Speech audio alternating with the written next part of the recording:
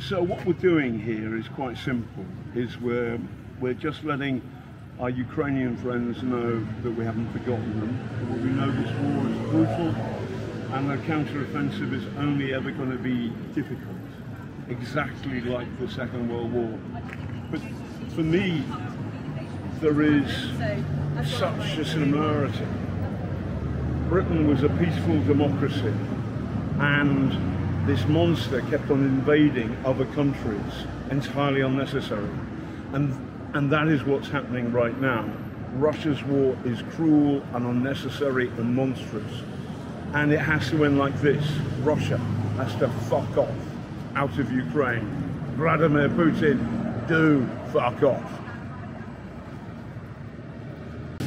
Okay, War Diary Day 478 of Russia's war against Ukraine. We have a simple message to Vladimir Putin and the Russians that support him from Kyiv Road, London, opposite the Russian Consulate.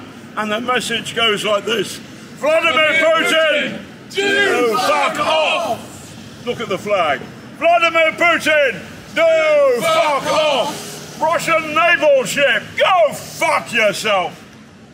Русский военный корабль, иди нахуй!